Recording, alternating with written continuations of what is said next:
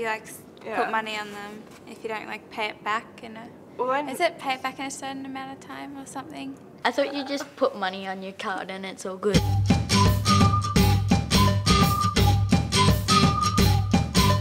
Minimum I think will be 30, but there's no 30 there. I was thinking A because it's good to save a lot of money just in case you lose your job. I don't think 3 to 5 because that's not that much. But you do earn a bit if you have like a high-paying job. I think like 20%. Wouldn't you want to save like half and half? I'm going to say A, because mortgage and tax and stuff. I think C. 3 to 5? I knew it was B. Well, you shouldn't have listened to me.